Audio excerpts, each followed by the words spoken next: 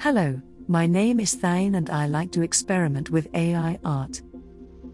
In this video I will again show you 5 word combinations for Midjourney version 5.1 that really make the images look different from the default. They may have some characteristics still in common with the default style, but some things are definitely different. I got these from the /describe feature of Midjourney and decided to just test them out one by one what they come up with. So the first style of this video is going to be painting with many different patterns and lines. And we sure do get a lot of patterns and lines, almost to the point that they are just overwhelming. The common theme is the maximalism, meaning there is just so much stuff in there. But I feel like there is something abstract going on in combination with cubism and some kind of a collage type of art.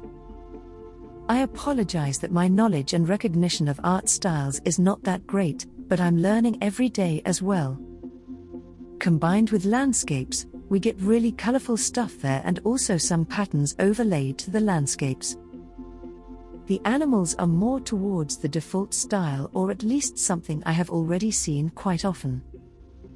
Macro images are very interesting, some cubism going on in there and also just weird abstract patterns. Cities look as chaotic as always with this style.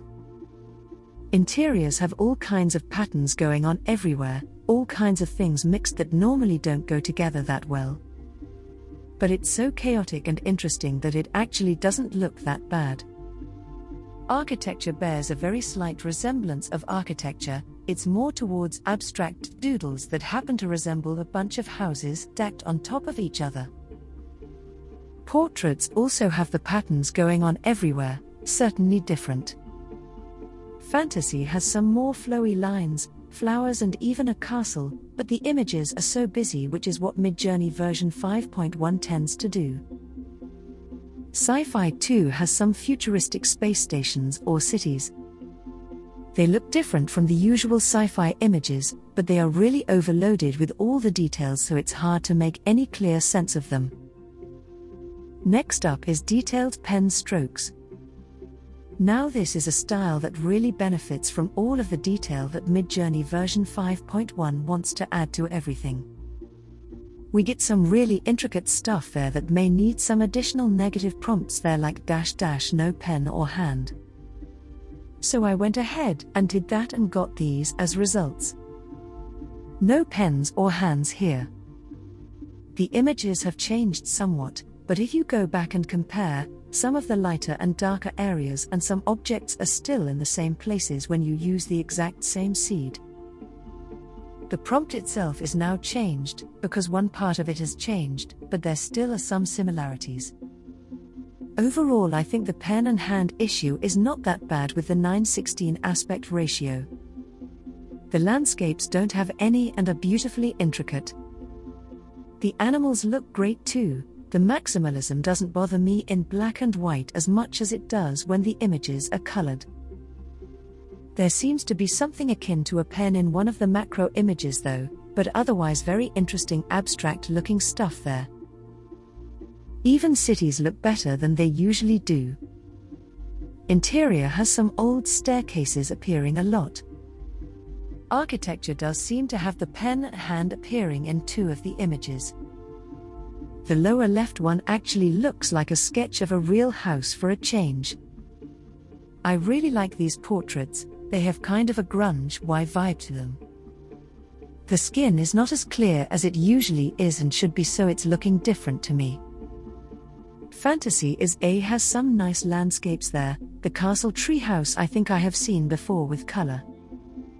Sci-fi has some detailed stuff there, strangely no spacesuited people this time. Now we move on to our third style, which is a combination of colors. Dark cyan and pink. I think this word combination produces some really nice images. I love all of the pink flowers that seem to be appearing, and the dark cyan tone looks great too. For landscapes it gives kind of an alien look. The lower left one actually could be an image from an alien planet, because those trees don't look like natural trees. The wildlife is getting some flowers around them too.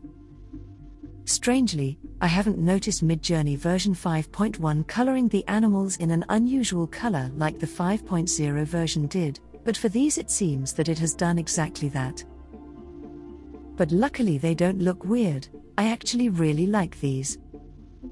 Macro seems to be doing close-ups of some flowers that have quite unusual colors.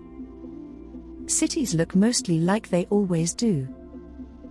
Interiors have some nice cyberpunk feel going on. It must be these colors.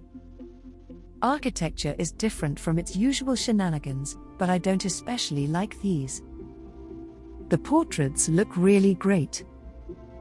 I like how for the lower left image the pink is a color reflected on the face from below. Fantasy looks nice too. I like the butterflies in the top right image.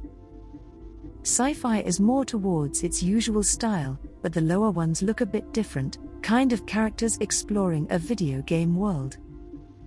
Now we move on to our fourth style. Futurist Gothic. And I really like what has happened here. On the background we seem to be seeing a lot of Gothic architecture. But in the foreground we see some futuristic goth fashion and models. So many sunglasses.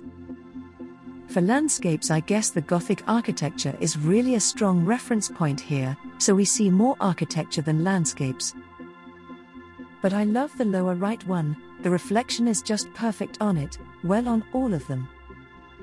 But the orange starry sky also just makes the image look so special. The wildlife is looking really strange. We get some mechanical deer. Macro has again those models with sunglasses and some more Gothic architecture in the background. Some of it is even futuristic. I don't seem to enjoy the city images at all basically ever. I might have to switch it up to something else that represents an urban environment a little better when Midjourney version 6 comes along. The interiors look kind of odd, like somebody has moved into a church and set up their sofa where the altar is usually located. The architecture images look quite nice. A perfect mix of Gothic architecture and futurism. I especially like the dreaminess of the top right image. Portraits again have some really great fashion and some sunglasses. As does fantasy, except the fantasy part is quite overpowered, so there's nothing really fantasy-like left there. Sci-fi too is more influenced by the Gothic or goth style. Maybe just smoother fabrics. I really like the top left image there, really atmospheric. And for the last style of this video we have simply sketch of a drawing with red and blue lines. And it seems to be doing exactly that, red and blue lines. At times it seems to be drawing some faces, but most of the time the lines look quite abstract. The landscape images look very cool.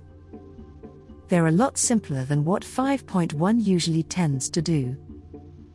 But these landscapes are really reminiscent of the 5.0 model if you look at the composition of them. I remember seeing similar looking images when I experimented with color words. But this phrase does include red and blue, so it could be that. Really nice and detailed elephants there. And simply abstract red and blue lines in macro. I am still not loving what city brings in, although these look okay. Interiors remind me of sketches that I attempted to do as part of my art studies once upon a time, kind of a perspective view of hallways. Architecture seems to be having some of that too, but I guess the lower right one is the only one that could be recognizable as a building.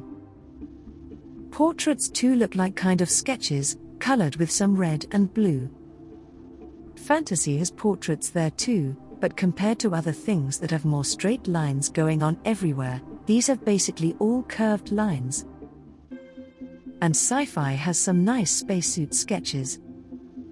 That was another quick look at some cool styles I have discovered and thought looked different from the usual. I hope you got inspired to try these out yourself with all kinds of other subject matter.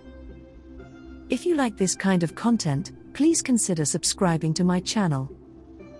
And like and comment too, those are always nice. I try to respond as much as possible whenever I have something to say. Thank you for all of the positive feedback. It's always hard for me to respond in a meaningful way that represents my gratefulness for those comments. But be assured that they keep me going and inspire me to continue on with these experiments despite some really busy times in my personal life. Anyway, I also thank you for watching, and let's continue prompting.